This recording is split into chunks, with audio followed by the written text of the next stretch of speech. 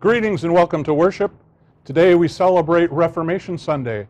It was October 31st, 1517, the eve of All Saints' Day, also known as All Hallows' Eve, or today we call it Halloween, when Martin Luther approached the castle church door in Wittenberg, Germany, nailed up 95 theses, points for discussion, and began what we today call the Reformation. Some will say, well, when did the Reformation end? It hasn't yet. We continue to reform the church whenever it gets off track, and so it's important that we remain faithful to the Bible. My name is Gary Stevenson. Me llamo Gary Stevenson, lead pastor here at Hope Lutheran Church. Pleased that we will have this time here together in worship. Just a reminder that next Sunday is All Saints Sunday. It will be November 1st, and so we will be mentioning those who have passed since last All Saints Day. So if there's someone that you know of, a family member, a friend, a relative, give us a call and let us know in the office, and we will be certain to mention them in the prayer next Sunday. Again, greetings, welcome, people of hope. You are loved, you are missed. We're glad that we have this opportunity through technology to worship together with you. Of course, we also continue to have worship services here in our courtyard. This Sunday, October 25th, we'll be meeting at 8:30 in the morning. So if you're able to watch this video before then and you want to come down, otherwise watch our email blast, our newsletter for more information about upcoming in-person worship services. It hurts us that we have to remain apart at a distance for so long, but know that the church is still living and active. We are still the body of Christ. We are still at work with you and among you, extending hope in Jesus. Happy Reformation Sunday. I want to extend a word of welcome in Spanish. Bienvenidos a ustedes. Aquí estamos para celebrar el amor de Dios. El amor de nuestro Dios que nos transforma a ser más como hemos sido creados para ser. Aquí estamos para alabar y bendecir el nombre de nuestro Señor. Aquí estamos para ser la iglesia juntos. Aunque estamos todavía en distancia, podemos estar juntos en el amor que compartimos nosotros dentro de nuestras familias, dentro de nuestras comunidades y dentro de nuestro mundo, como todos nosotros, el pueblo de Dios. Here we are to worship God. Welcome.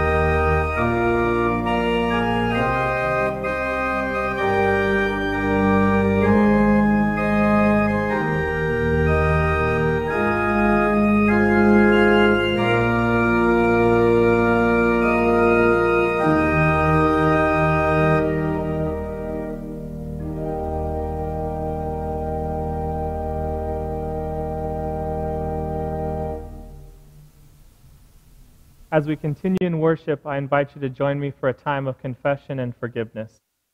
Blessed be the Holy Trinity, one God, in whose image we are made, who claims us and calls us beloved. Amen. Holy One, we confess that we are not awake for you. We are not faithful in using your gifts. We forget the least of our siblings. We do not see your beautiful image in one another. We are infected by sin that divides your beloved community. Open our hearts to your coming. Open our eyes to see you in our neighbor. Open our hands to serve your creation. Amen. Beloved, we are God's children, and Jesus, our beloved, opens the door to us. Through Jesus, you are forgiven. By Jesus, you are welcome. In Jesus, you are called to rejoice. Let us live in the promises prepared for us from the foundation of the world. Amen.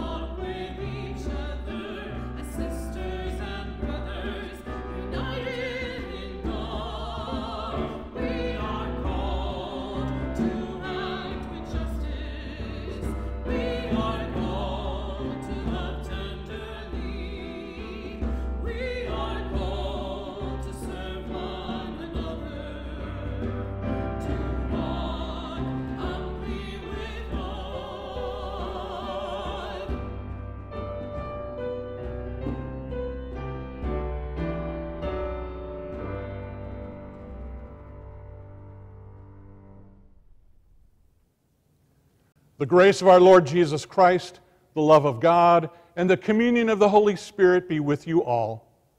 Amen. Let us pray. O Lord God, you are the holy lawgiver.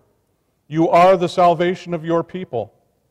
By your Spirit, renew us in your covenant of love and train us to care tenderly for all our neighbors. Through Jesus Christ, our Savior and Lord. Amen. Hey there, my name is Krista, and I'm the Director of Children's Ministries here at Hope. So I have a question for you guys. If the church was a person, what do you think the church's favorite color is? Maybe green. We've had a green for many, many Sundays, all pyramids. Maybe white because of Christmas or Easter. I would argue that, well, this is a trick question, but I think it's red because red is a celebration color in the church. And today, I'm wearing red and the church is wearing red, right? So in our church today, we are celebrating Reformation Sunday. Do you know how Americans refer to like the Civil War or the Great Depression? These are different time periods in history where something happened for many years. So those two things are kind of sad things, you know, a war and a depression, but they're really popular ones. Reformation Day is something where we celebrate the beginning of the Reformation, which was over 500 years ago. And guess what? It's still happening today, 500 years later. So on October 31st, 1517, a long time ago, a priest named Martin Luther mailed 95 theses or complaints about the church to the main leader or the bishop of the church. And these complaints weren't silly church complaints like, nobody washes their coffee mugs around here, or get off the lawn, stop playing around, or the communion bread is stale. These were serious ideas that he was talking about, and he thought the church was doing things that were really wrong. Like, he thought sometimes the church was doing the complete opposite of what it was supposed to do. Some of these things were that the church only serves those who have money, or it doesn't give help enough to the poor, or that the leadership in the church is teaching in a bad way. So this is really serious. Martin Luther was a very smart man, and he wrote and he read lots of things in his life, and he got all of his ideas from the Word of God in the Bible and from other Christian books at the time. He was very faithful to God. And he read one of these verses, which we're going to talk about today in church. Jesus says that if the Son sets you free, you will be free indeed. So when Martin read this verse and the other teachings of Jesus, his view of faith completely changed. He felt that instead of God being a judgmental, harsh God that had so many expectations or chores for us, he felt he needed to tell the church that God loves everyone and that God has come to free people from the harsh things in life. Having faith in God went from being a big chore and a scary thing to being a huge blessing in Martin Luther's life and other people's lives all around the world. So Martin Luther's mission seems to be telling people that God has love and grace for everyone, and that Christians are responsible to share that good news with other people. And this is a message that lots of churches still preach today, like our church, Hope Lutheran Church, right? We're inspired by Martin Luther. And today is not just about Martin Luther, though. It's about sharing God's word and listening to God and sharing that truth with other people.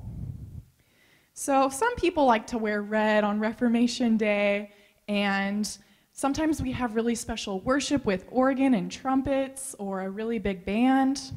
And some people like to remember the life of Martin Luther and talk about him a lot. Other people like to have big dinners and celebrate their heritage. Some people like to think about problems still in the church today and how we can be more like Martin Luther and change them. But on Reformation Day, I want you to know that the main point is that Jesus said we are freed by God, and we have this responsibility, and we have to share that truth with others.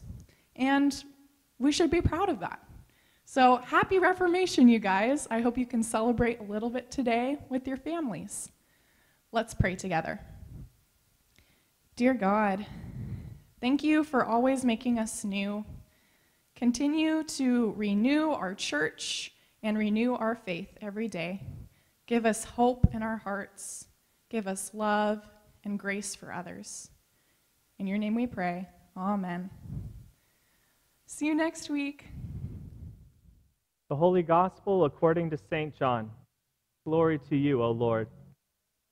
Then Jesus said to the Jews who had believed in him, "If you continue in my word, you are truly my disciples, and you will know the truth, and the truth will make you free." They answered him, "We are descendants of Abraham, and have never been slaves to anyone. What do you mean by saying, 'You will be made free'?" Jesus answered them, "Very truly I tell you, everyone who commits sin is a slave to sin. The slave does not have a permanent place in the household. The Son has a place there forever. So if the Son makes you free, you will be free indeed." This is the gospel of the Lord. Praise to you, O Christ.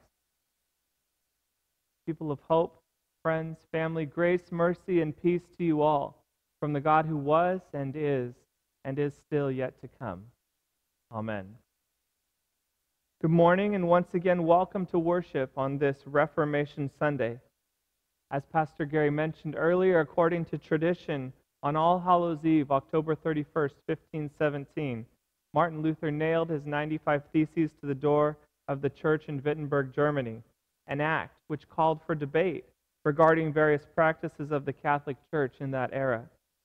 This act, at least in a symbolic way, served as a spark to ignite the movement that led to what later historians refer to as the Protestant Reformation. And this morning, that's exactly what I want to speak to you about, Reformation. So I'll ask you the question, what comes to your mind when you think about the concept of reform?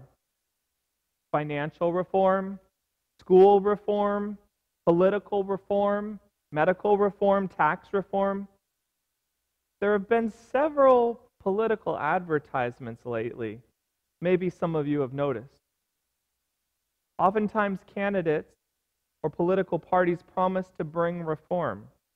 They claim that a particular policy that has been in place that has not been wildly successful.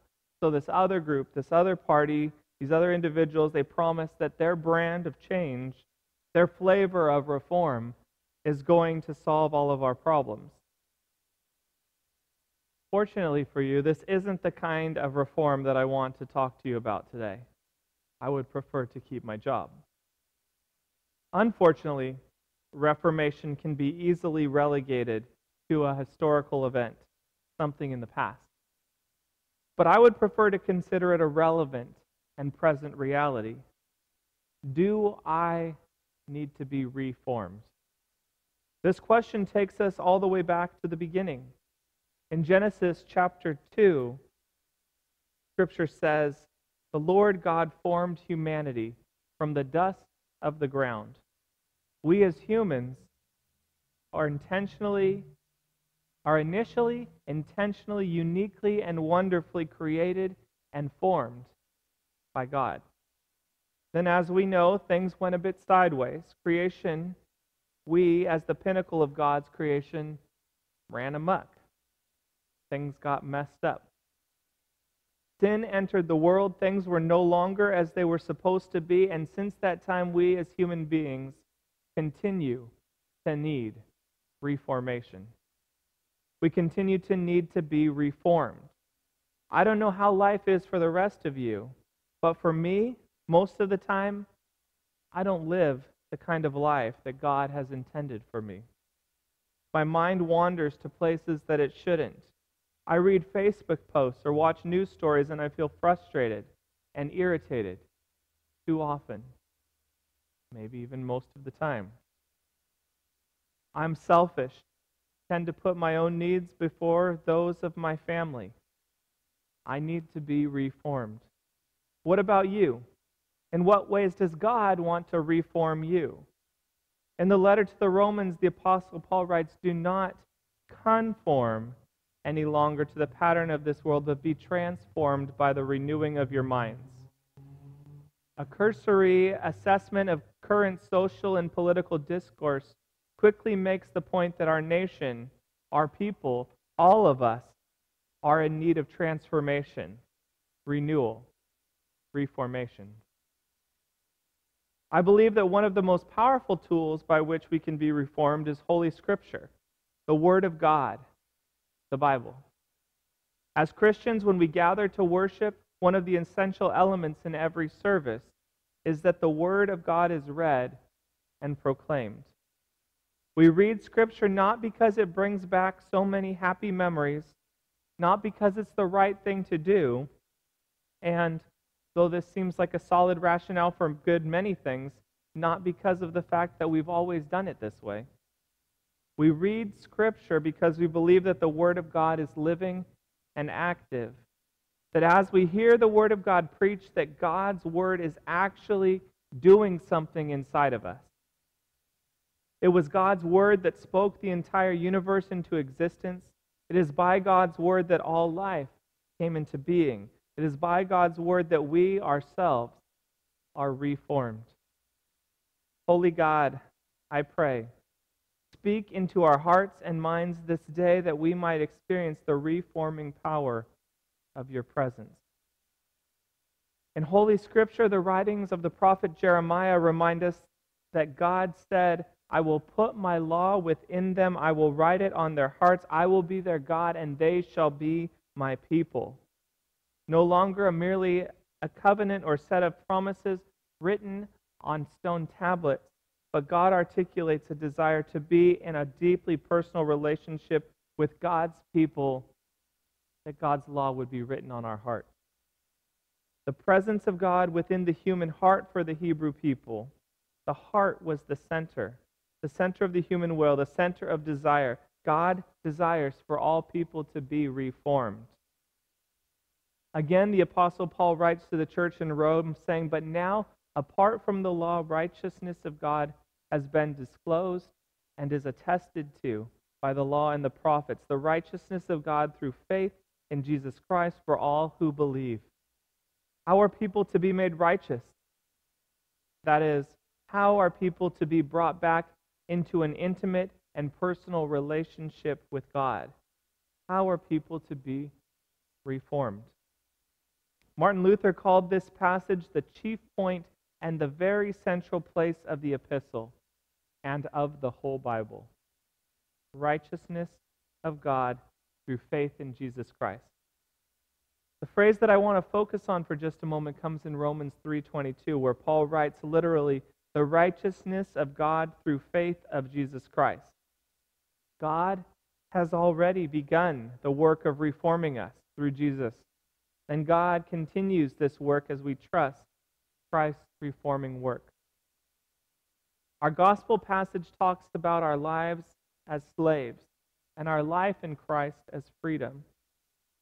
We as Americans like the idea of freedom.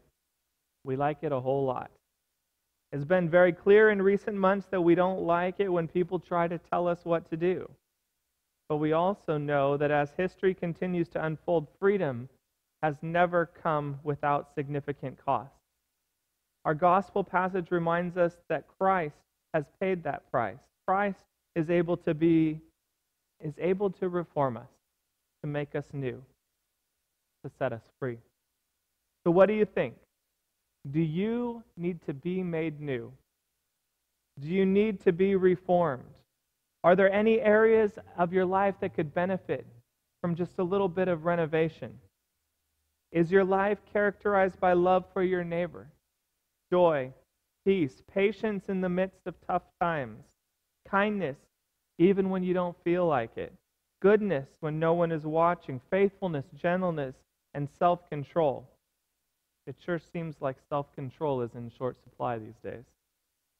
These are the fruits of the Spirit. These are the characteristics of the life that God intends for you and for me to live. We celebrate Reformation Sunday. Some of us wear red. We recognize our Lutheran pride, but of course not too proud. Brothers and sisters in Christ, if our church is going to be a place where people can come to understand the love of God, then reformation must begin inside of us. And it's up to each of you what happens inside of you. Reformation is not merely an historic event. Reformation is a daily invitation that each of us receive when we open our eyes, when our feet hit the floor. How will you actively embrace or even pursue God's reforming work in your life? May God continue to mold each of us more and more into the likeness of Jesus Christ, today, tomorrow, and always. Amen and amen.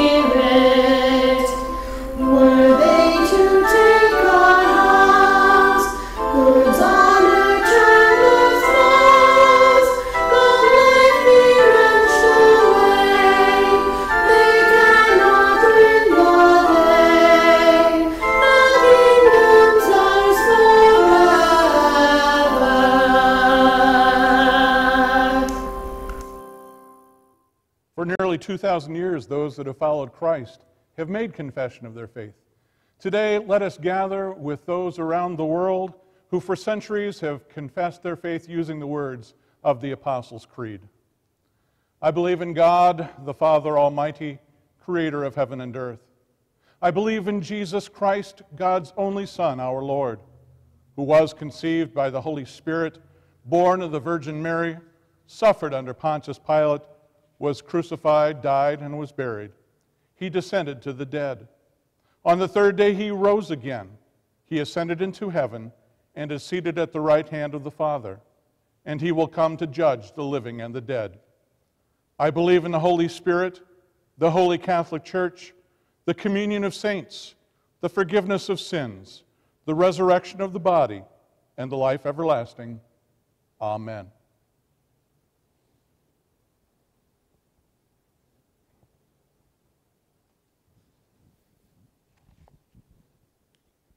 Let us offer our prayers to God, responding to each petition with the words, "Grant us your tender care." On this day commemorating the Reformation, O God, we pray that Christian churches around the globe be reformed and renewed, that ecumenical collaboration be widened and deepened, and that Lutherans stand firm in the gift of the gospel. Hear us, Holy God. Grant us your tender care. Attending to the natural earth, O God, we pray that the seas and the lands be cleansed of pollution, that both rainstorms and droughts be moderated, and that animals retain their habitat. Hear us, steadfast God. Grant us your tender care. Aware of disorder around the world, O God, we pray that wars and armed terrorism cease, that violent extremism everywhere be calmed, that governments meet the needs of their poorest residents, that the days before our election be peaceful, and that all prejudice based on gender, color, orientation, or ethnicity be rejected. Hear us, sovereign God. Grant us your tender care. Facing the coronavirus, O God, we pray that the pandemic and its anxieties subside, that medical personnel and services be everywhere supported, that any who are unemployed find work, and all who have been evicted finding housing, and that a trustworthy vaccine be developed. Hear us, compassionate God. Grant us your tender care. Moved by the needs of all neighbors, O God, we pray. For those suffering from discrimination, for those incarcerated or held in immigrant camps, for farm workers and their children, for all who are hungry, and for those we name here before you now, either silently or aloud.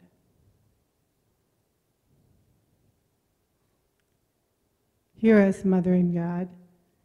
Grant us your tender care.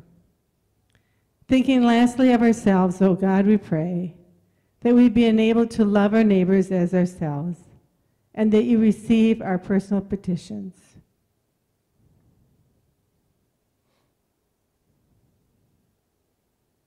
Hear us, loving God.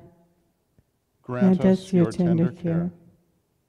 Grateful for the lives of all who have died in the faith, especially for all the people whose efforts reformed and renewed the church, O God, we pray that at the end we join with them in your glory. Hear us, eternal God. Grant us your tender care. Enfold in your loving arms all for whom we pray, as we trust in your might and your mercy through Jesus Christ, our Savior and Lord. Amen. Amen.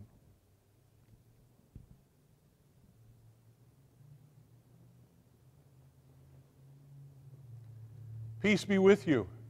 Peace is so much more than just the absence of conflict.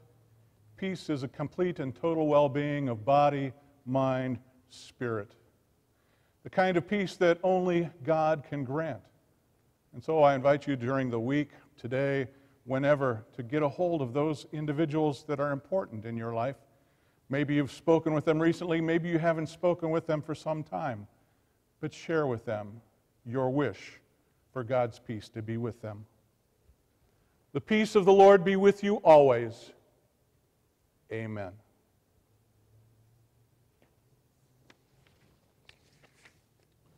Let us pray. Glory to you, O God, for your creative word, making and mending all things, evoking the cosmic hymn of praise, and singing a love song for your beloved, your vineyard, your flock, your people. With all creation we sing glory. Blessed are you for your liberating word, speaking through Moses and the prophets, encountered in the Gospels, and proclaimed in the assembly, your freedom, forgiveness, and life for the world. With the whole world we say blessing. Holy are you, O God, for your living word, among us whenever we gather, welcoming everyone to your feast, and with grace and generosity bringing to earth the kingdom of heaven. With saints and angels we cry, holy. Clothe us in your loving spirit, flowing from the crucified and risen one, and keep us awake to your presence in the people and places you call us to serve. Glory, praise, and blessing are yours, holy God, now and forever. Amen. Gathered into one by the Holy Spirit, let us pray as Jesus taught us. Our Father, who art in heaven, hallowed be thy name. Thy kingdom come, thy will be done, on earth as it is in heaven. Give us this day our daily bread, and forgive us our trespasses, as we forgive those who trespass against us. And lead us not into temptation, but deliver us from evil. For thine is the kingdom, and the power, and the glory, forever and ever. Amen. And now I invite you to receive the blessing. Mothering God, Father, Son, and Holy Spirit, bless you and lead you into the way of truth and life. Amen.